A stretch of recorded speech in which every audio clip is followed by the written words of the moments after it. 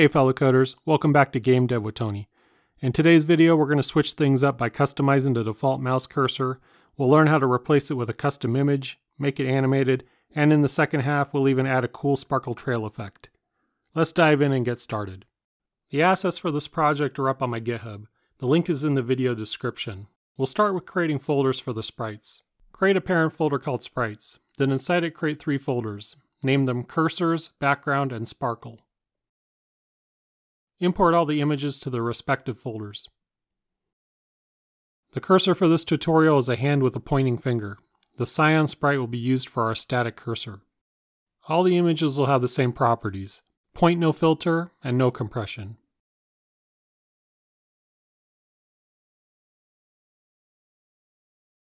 When we run the scene, the default operating system cursor is used. The easiest way to set your custom cursor is through the project settings. Head up to the Edit menu and select Project Settings. In the Player section, you'll see a place for the default cursor. To the right, click on Select in the Texture 2D box. Apply the static cursor image. You may see a warning appear in the console about the texture needing to be set to RGBA32, readable, have alpha transparency, and no MIP chain.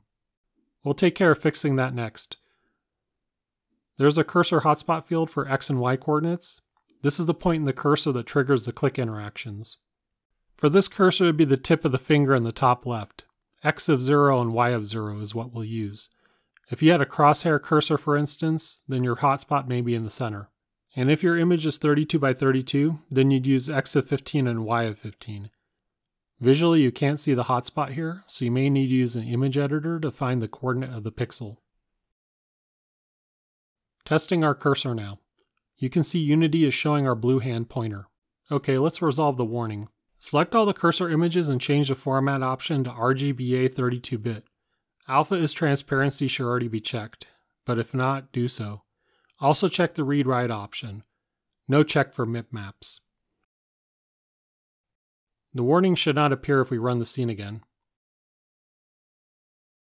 Next, we'll test our hotspot coordinates. To do that, we'll add a UI button that we can click on. Right-click in the hierarchy and go to UI, Legacy, and Button. Increase the size for the width, height, and font. We can click the button and see that it responds, so the hotspot is working. If you try it with the corners of the fingertip, it's triggering at the 0, 0 location. That's how you use a custom cursor. The easiest way to change it is through the project settings, especially if you're only using one texture throughout your game. So what if you want to change your cursor on the fly while your game is running? Next, we'll learn how to do it through code. We don't need the UI anymore, so we'll disable that component. Create a new folder called Scripts, and add in a new C# file named CursorScript1. Make a new game object and name it Scripts Object. Attach the cursor script to it and open the script in Visual Studio. This is the code for the cursor script. We create 3 public variables. The cursor texture is for our cursor image. Then a vector2 for our hotspot. This is the point where the mouse click will register. The cursor mode I'll explain shortly. In the start function, we make a call to the Unity function setCursor and pass it the texture, hotspot, and mode. Those public variables in the script are now available to us in the inspector. Assign the static cursor to the cursor texture field. The hotspot is already 0 by 0. The cursor mode needs a little explaining. The auto option uses hardware cursors where supported. Force software forces the cursor to be rendered using software. This could be useful when your custom cursor size or texture might be scaled unexpectedly with auto. Typically you'll want to use auto unless you have a non-standard size. The project cursors are 32 by 32 pixels. And we have our blue finger pointer. But to make sure the script is really working, we need to remove the texture from the project settings. Click on the cursor texture box and press the delete key on your keyboard.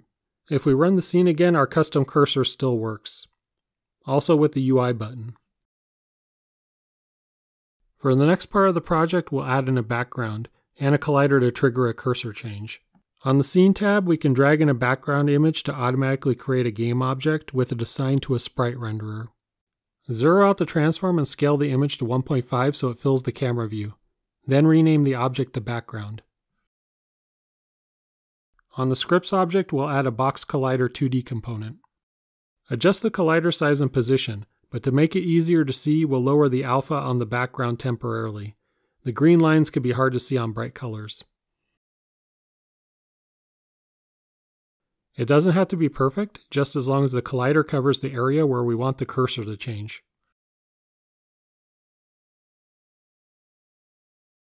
We'll make some changes to the cursor script. Comment out the set cursor line in the start function. Add 2 new Unity functions, onMouseEnter and onMouseExit.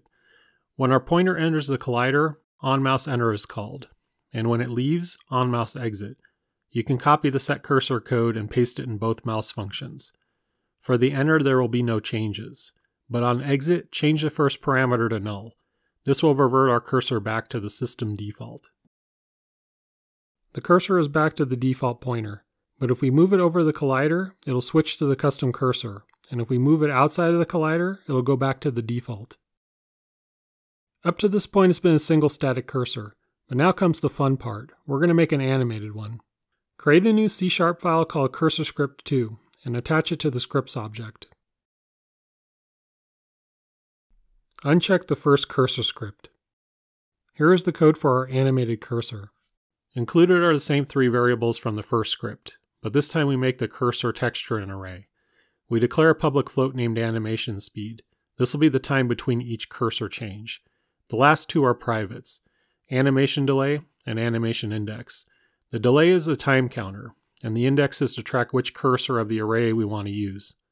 In the start function, we call setCursor like before, but index the texture. It's defaulted to 0, which will be the first element. Below in the update function, we perform the animation. The delay is incremented with delta time, and once it hits the speed value, the next frame index is calculated. The animation speed is subtracted from the delay variable to restart the counter. SetCursor is called to change the texture based on the index. Add 7 elements to the cursor textures array, and assign each animated cursor frame. We'll start with an animation speed delay of 1/10 between each frame. And that's how to animate the cursor.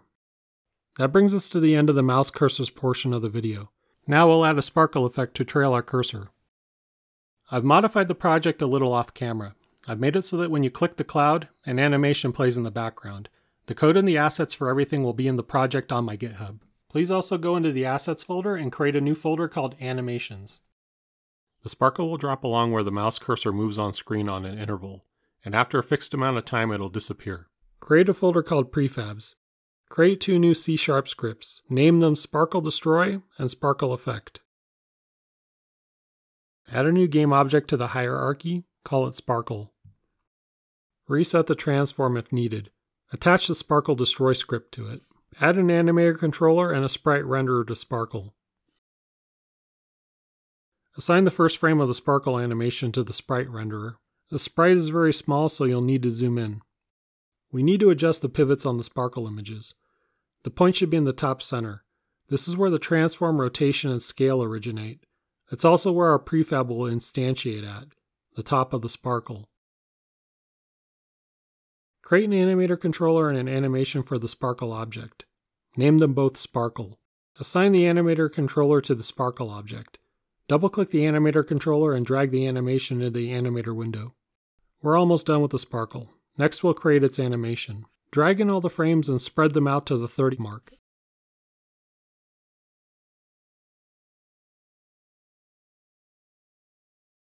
Make a prefab of Sparkle by dragging the scene object into the prefabs folder. It's still too small, so we'll increase the object scale to 5 in the prefab.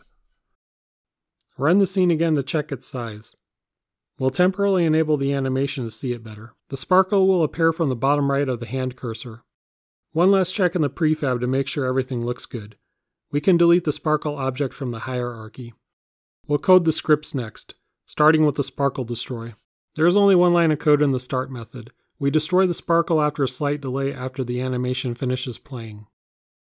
The sparkle effect script is slightly more involved. A few public variables are created. The first is to the sparkle prefab, then the interval or the wait time between the sparkle objects being added to the scene. The offset is an adjustment to where it is spawned in relation to the mouse position. The last variable is a time counter like we used in other scripts. As before, the delay is incremented, and once the interval is reached, code for the sparkle magic runs. We capture the current mouse position and add the sparkle offset to it. This variable should really be called sparkle position because that's what it becomes. A copy of the prefab is instantiated. Its position is set to the value of the mouse position with the sparkle offset. Last, the delay is adjusted so the counter can start over. Attach the sparkle effects script to the scripts object. Then assign the sparkle prefab to this field. Initially, we have a 1-second interval for the sparkle spawns.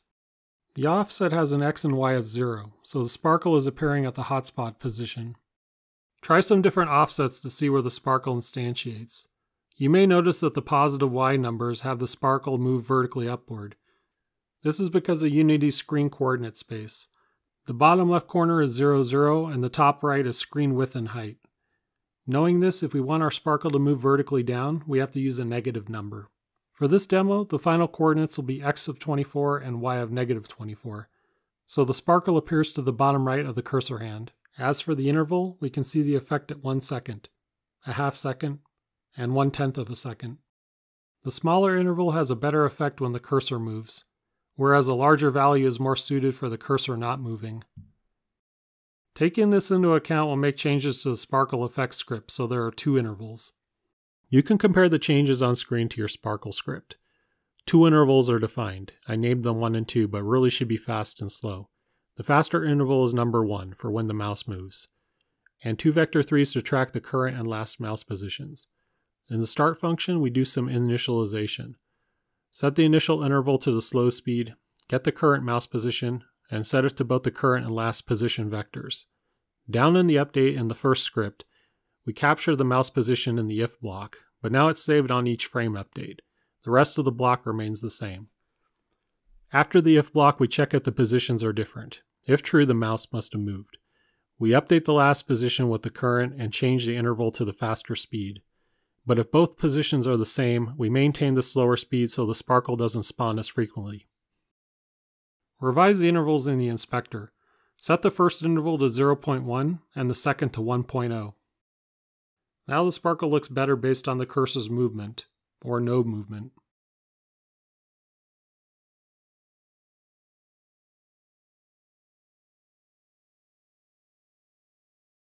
That wraps it up for this one. The project files are available on GitHub if you want to take a closer look or build on what we covered. If you found this helpful, consider giving it a like and subscribing so you don't miss future videos. This is Game Dev with Tony signing off. I'll see you in the next video. Take care.